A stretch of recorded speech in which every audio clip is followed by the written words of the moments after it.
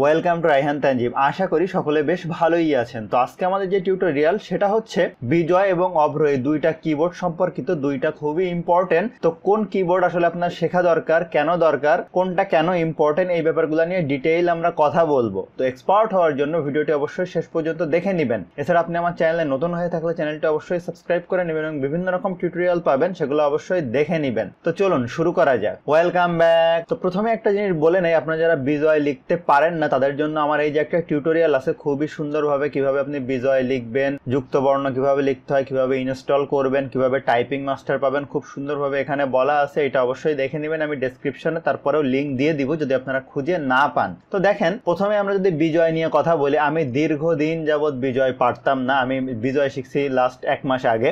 বিজয়ের ব্যাপারটা যেটা হচ্ছে, আপনারা যারা অফিসিয়ালি কাজ করতে চান বা জব করতে চান, সেক্ষেত্রে অফিসের অধিকাংশ নথিপত্র প্রায় সময় সুতুনি এমজি ফন্টে লেখা হয়, আপনারা অনেকেই জেনে থাকবেন। তো সুতুনি এমজি যদি আপনি লিখতে চান, আপনি হয়তো অভ্র দিয়েও কনভার্ট করে লিখতে পারবেন। এখানে একটা অপশন আছে, আপনি দেখে থাকবেন যে ইউনিকোড টু বিজয় কনভার্টার, কিন্তু সবকিছু এখানে ঠিকঠাক কনভার্ট হয় না, যার ফলে আপনাকে অবশ্যই বিজয় শেখার দরকার হতে পারে যদি আপনি অফিসিয়ালি কাজ করতে পারেন। এখন কথা হচ্ছে যে আপনারা আবার অনেকে বলবেন যে আমি যদি বিজয় দিয়ে লিখি তাহলে সেটা তো অনলাইনে সাপোর্ট করে না। কিন্তু এখন যেটা হয়েছে সেটা হচ্ছে, আপনি বিজয় দিয়ে, এখানে দেখেন অনেকগুলো অপশন আছে, ইংলিশ বিজয় ক্লাসিক, আপনি যদি সুতুনি এমজি দিয়ে লেখেন সেটা অনলাইনে সাপোর্ট করবে না, কিন্তু আপনি যদি ইউনিকোড ব্যবহার করে এখানে কোনো কিছু লেখেন তাহলে সেটা অনলাইনে সাপোর্ট করবে। তো সুতরাং বিজয়ের ব্যাপারটা যেটা দাঁড়াচ্ছে সেটা হচ্ছে যে আপনি বিজয় যদি অফিসিয়ালি ইউজ করতে চান, অফিসের কম্পিউটারে সাধারণত অভ্র ইনস্টলও দেওয়া থাকে না, অনেক ক্ষেত্রে আপনি দিতে পারবেনও না, অনেক সময় রেস্ট্রিকশন থাকে। যদি আপনি দিতে পারেন ভালো, সেক্ষেত্রে আপনি অভ্র দিয়ে হয়তো লিখতে পারবেন। কিন্তু বিজয়টা শিখে রাখা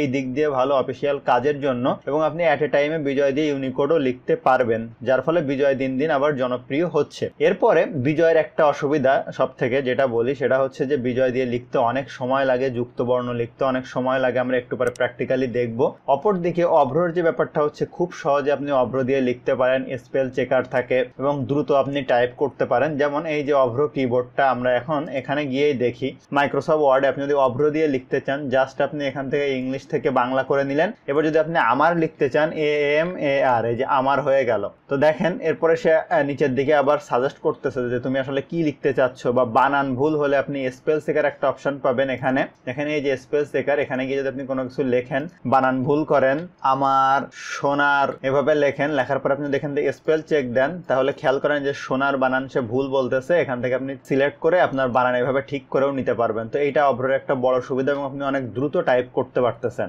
এই যে আমার লেখাটা লিখলেন, এটা যদি আপনি বিজয়ে কনভার্ট করতে চান, এখান থেকে কপি করে নিলেন, এখান থেকে আপনি যাবেন হচ্ছে ইউনিকোড টু বিজয় কনভার্টার, এখানে পেস্ট করে দিলেন, দেওয়ার পরে আপনি কনভার্ট দিলেন, এই যে হয়ে গেল। এটা এখন কিন্তু বিজয় ফন্টে হয়ে গেছে। আমরা একটু কপি করে নেই, নেওয়ার পরে এই নিচে যদি পেস্ট করি, খেয়াল করেন এটা এখানে শো করতেছে না, এখান থেকে আমাদের ফন্ট চেঞ্জ করতে হবে। সুতুনি এমজি ফন্ট সিলেক্ট করি, তাহলে দেখেন এটা এখন শো করতেছে। আপনি হয়তো ভাবতেছেন যে তাহলে আমি অভ্র দিয়ে সবকিছু লিখে এখানে কনভার্ট করব, কিন্তু না, সকল অক্ষর এখানে ঠিকঠাক ভাবে কনভার্ট হবে না। অপরপক্ষে দেখেন, আমরা যদি এখন বিজয় দিয়ে কোনো কিছু লিখতে চাই, আমরা জাস্ট বিজয় এখানে আসলাম, আসার পরে যে সুতুনি এমজি ফন্ট সিলেক্ট করে নিলাম, অথবা আপনি এখান থেকে ইউনিকোডও লিখতে পারেন। তো আমি এখান থেকে বিজয় ক্লাসিক দিলাম, বিজয় মানে সুতুনি এমজি ফন্টে লেখার জন্য। এখন যদি আপনি আমার লিখতে চান, দেখেন বেশ একটা ঝামেলা আছে। এই যে এরপরে ম, এরপরে আকার, এরপরে এই যে র, ঠিক আছে, অনেকগুলা অক্ষর। আপনারা যারা বিজয় সম্পর্কে জানেন তারা হয়তো জানবেন যে আমার লিখতে কতবার প্রেস করতে হয়। বা যদি যুক্ত বর্ণ লিখতে চান আপনি, আমি এখানে ফন্ট একটু বড় করে নিলাম, নেওয়ার পরে এখন দেখেন আপনি যদি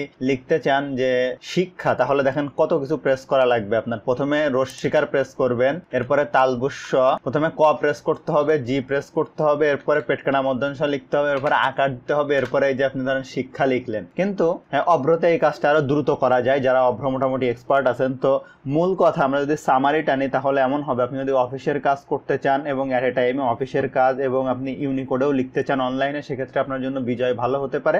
আপনি প্র্যাকটিস করলে আপনি দ্রুত করতে পারবেন। আমি যেহেতু অত প্র্যাকটিস করি না, আমার এই জন্য হয়তো এমন, আমি অভ্র এক্সপার্ট মোটামুটি ভাবে। তো আর যারা আপনারা অফিসের কাজ অত দরকার না, মোটামুটি অফিসিয়াল কাজ বা ব্যক্তিগত জীবনে লেখালেখি এগুলো করতে চান, সেক্ষেত্রে অভ্র শিখতে পারেন। তবে প্রাথমিক অবস্থায় যারা শিখবেন তারা বিজয় অভ্র দুইটাই শিখেন, তাহলে ভালো হবে। পরবর্তী অফিসিয়াল কাজে কখনো হয়তো আর বাধা পড়বেন না। তো আশা করি ভিডিওটা আপনাদের জন্য ভালো ছিল। ভিডিও যদি ভালো লাগে অবশ্যই লাইক করবেন, কেমন লাগলো কমেন্ট করবেন, আপনার বন্ধুদের সাথে শেয়ার করতে ভুলবেন না।